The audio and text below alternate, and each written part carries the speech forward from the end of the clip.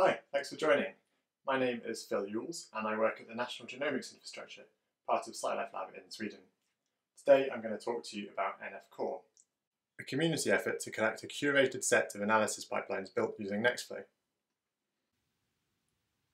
Nextflow is a workflow manager that allows you to chain steps of computational analysis together.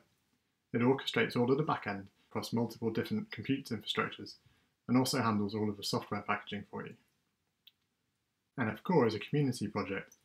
We have guidelines for best practices, we have a Python package with helper tools for users and for developers, and we have a core set of pipelines. We try to have one pipeline per data type. Currently we have 25 different release pipelines, all of which have DOI and tagged software releases, so they're highly reproducible.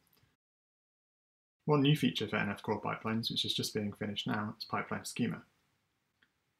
Nextflow pipelines have a special variable type called params. When you run a pipeline, it behaves as you'd expect, but if you specify a double dash with that variable name, it will be overwritten. These are used extensively to customize the way in which pipelines are run. However, pipelines can have a large number of params, making it difficult to know what's available, also making documentation difficult. We're adding a new file to our NF-Core pipelines to describe these parameters, give extra metadata such as their type, and also description and help text.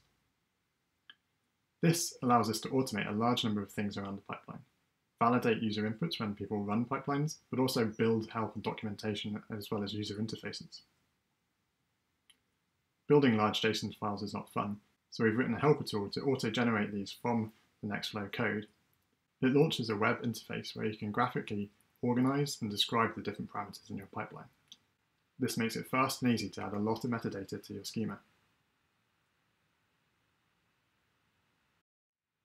Because the schema are totally standalone, we can start to use them at other places, such as on the web. Here I can find a pipeline I'm interested in, click through and just hit launch. I'm taken to a web page which is built dynamically using the schema, and then go through all of the different pipeline parameters, fill in what's important, and read help where necessary. All of the inputs are validated, so when I get to the bottom, if I click launch and something looks wrong against the schema, I'll be immediately told.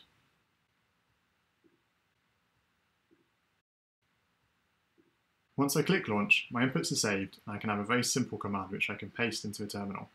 This will pull all of the inputs, build the Nextflow command, and if I'd like to, you can also run it for me. Alternatively, I can just copy all these variables and run Nextflow directly. To ensure that all NF-Core pipelines adhere to the guidelines, we make extensive use of code linting. This checks the pipeline code to make sure it passes all of the different lint tests. This is run automatically whenever you push a change or open a pull request on GitHub.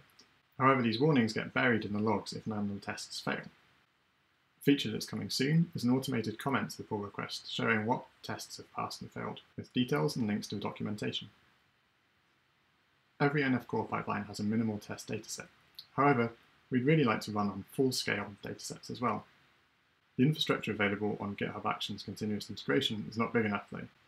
So in order to do this, we started a mini project called AWS Megatests. This uses GitHub Actions but launches a full-scale run using AWS Batch. We hope to soon make all of this data available on the NF-Core website, so you can browse it when exploring pipelines and also use it for benchmarking. One really nice feature is that we can monitor these runs in the new Nextflow Tower tool, showing us exactly what's happening with the run and even allowing us to monitor the execution log in real time. I'm also happy to report that we've recently had an NF-Core manuscript accepted in Nature Biotechnology. It's a nice short paper that describes the framework, and there's large supplementaries describing how we manage the community and the pipelines. The NF-Core community has continued to grow very fast over the past few years, and you can visit the NF-Core website to find lots of stats and graphs about this. But now we're many hundreds of users who are active on this on a daily basis. We're spread all over the world, and we'd love for you to join us. We use GitHub for all of our work, we communicate over Slack, and we have an active Twitter and YouTube channel. I'd like to thank all of the NF-Core contributors, and I'd like to thank you for listening, and also thanks to the conference organisers.